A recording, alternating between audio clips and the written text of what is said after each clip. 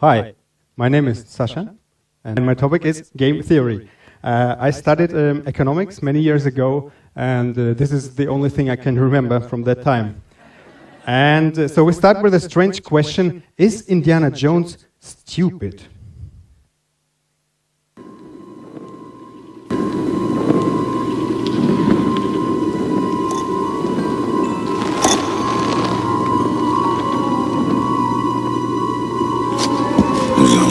Find out.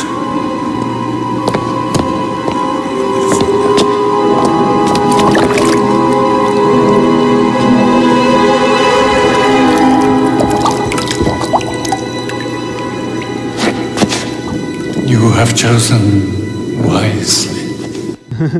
Okay, you may know this scene. For those who don't know, it's about Indiana Jones' father is dying on the ground, and Indy has to choose the right cup, which gives you eternal life if you drink it. If you choose the wrong cup and drink it, you will die immediately. And so in the movie, he chooses the cup, and he says, there's only one way to find out. He tries it first, then of course it's the right cup, because it's Hollywood, and then he gives it to his father, who is alive. Well, in this case, it works. But what if the cup was false?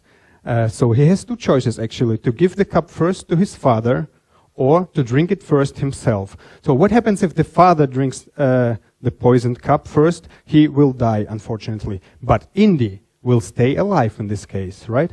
And what if it's Indy who drinks first the poisoned cup, like in the movie? He will die. And his father will die because he's starving. So actually, Mr. Jones Jr. has chosen the wrong strategy.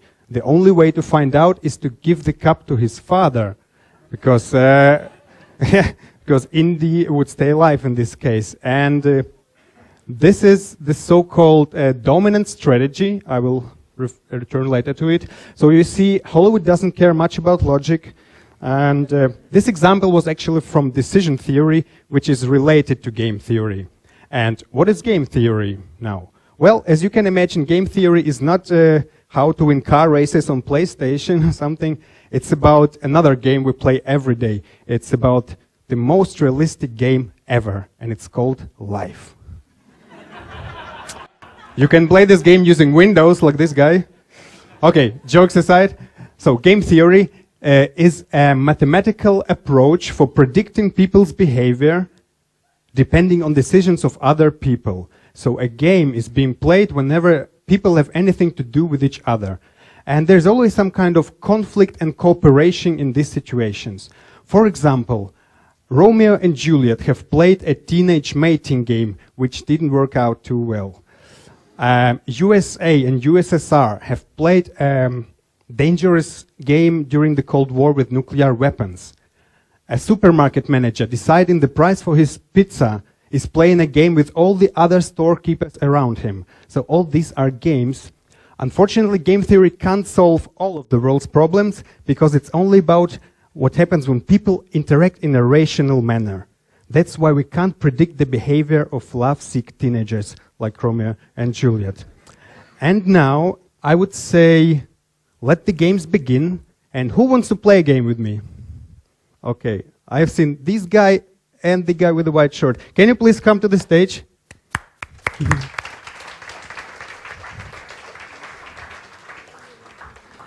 And I have some good news for you guys. We will play for money. And you can win this. Please, go here. What's your name? Hui. Please write your name on the paper. And what's your name? Narek. Please write it on your paper. And I want everybody to be silent during the game. Keep the pen. Place yourself back to back. Here. Right, very good. All right. And now the rules. Imagine you are directors of two scientific institutes, and you are in great financial troubles. You need financial support, otherwise you have to close your institutes, fire all your employees, to stop your research, and you won't win the Nobel Prize.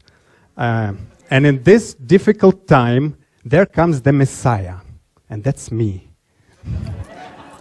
I am a very rich investor who has a lot of money, and I want to invest in science. And it doesn't matter in which in your institute or in yours or in both. And now I come to you first, and I have a following suggestion. I can give you €1 now, or I can give €2 to the other institute down the street. Now I come to you, and I have the same suggestion. I can give you €1, or I can give €2 to the other institute over there. So the rules are common knowledge. You both know the rules, and you both know that the other knows the rules. And please write now on your paper €1 if you want to keep the money, or €2 if you want me to give the money to the other.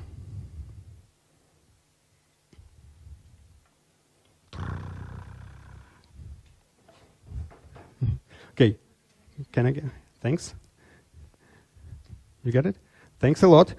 I will first do the analysis and then reveal your answers. Please take your seat, and a big applause for you guys.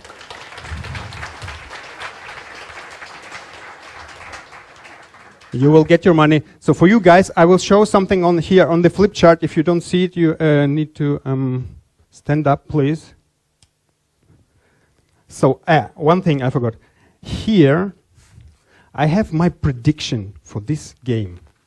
I have my own prediction. I know in advance what the outcome will be. We will do the analysis and then look if I am right. I put it here. All right. So we can express this game in a matrix like this. Right? So we have two players, player number 1 and player number 2. And they have different choices. We call them strategies. So the first strategy is to keep the money. Let's call this an egoistic strategy. And the second strategy is to give the money to the other. So this is the cooperative strategy, like they want to cooperate. Cooperative.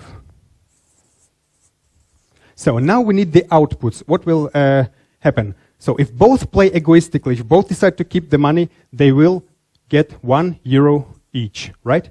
If both decide to give the money to the other institute, they will get €2 each. And if player number 1, for example, decides to keep the money, so he will play egoistical strategy, and the other guy decides to give his money, so player number 1 will get 3, and the other, nothing. And the same here, the other way around, right? So now we have expressed our game in a matrix form, and now we need to make a prediction. How will they behave? And the most common way to do so is to find an equilibrium, because an equilibrium is a stable situation where nobody wants to change his position. In game theory, we call this a Nash equilibrium because of this guy on the left who was a mathematician and contributed a lot to game theory. You may know him by the movie Beautiful Mind, actually. So, and where is our Nash equilibrium here? Well, let's see from the perspective of player 1, from the red's perspective. He is thinking, okay, what if player number 2 wants to keep his money? What should I do? What is better for me? Well, it's obvious. I should also keep my money. I should play egoistical, because here I will get nothing. And what if player number 2 is giving his money to me? Well, in this case, it's again better for me to keep my money, because 3 is bigger than 2. So, and we see that the egoistical strategy is the dominant strategy. Remember Indiana Jones. And player number 2 has the same situation. His egoistical strategy is also the dominant one. And at the end, they meet here, both get €1, and this is our Nash equilibrium. Great. But something's bad here, isn't it? Look at this field. They both could have earned more if they cooperated together. Instead they end up here with €1 each. Why does it happen? Because from a rational point of view, the egoistical strategy gives you always a bigger output. Doesn't matter what the other player does. This field here is not an equilibrium. Imagine for a moment they both will cooperate. They are here. So what will the red player think? He was thinking, what if I change my mind? What will happen if I change from here to egoistic one? Well, then I will get €3. Of course, I should do so. Please notice, we are talking here right now, this is a model. We're talking about rational agents, rational robots, who just thinking 3 is bigger than 2, then I will choose this. So we're not talking about friendships or relationships or ethics. So, and player number 2 will think the same. He also wants to change here, and in the end they end up here with €1 each. And this is a tragedy. This is a dilemma, the face of the evil on earth, if you want. Because if they cooperated, they could have, the whole society, the whole group would get 2 plus 2 is 4, and instead they get only 2. 1 plus 1 is 2. And this is the most famous game in game theory.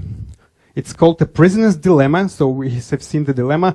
Why it's called prisoner's dilemma? Well, because in its classical form, there's a story about 2 criminals committed a bank robbery and been caught by the police and put in separate rooms.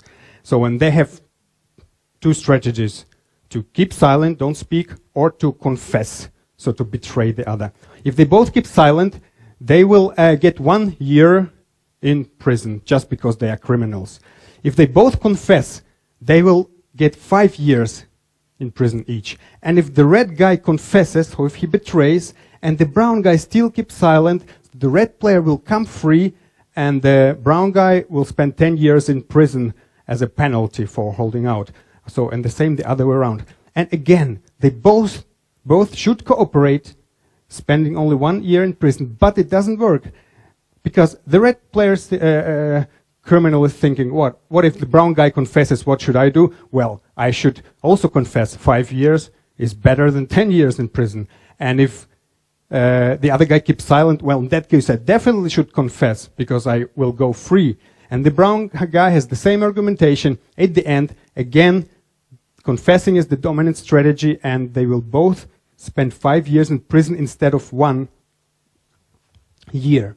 And this prisoner's dilemma shows in an elegant way that if each individual pursues his own self-interest, the outcome for each and for the group is worse than if they had cooperated. That was the theory. And now let's look on a real-life example. I prepared one. It's about steroid use in sports. So there are 2 choices, 2 strategies: to take doping or don't take doping. So in the best option for everybody is not take doping, because it's fair play and good for your health, good for your body.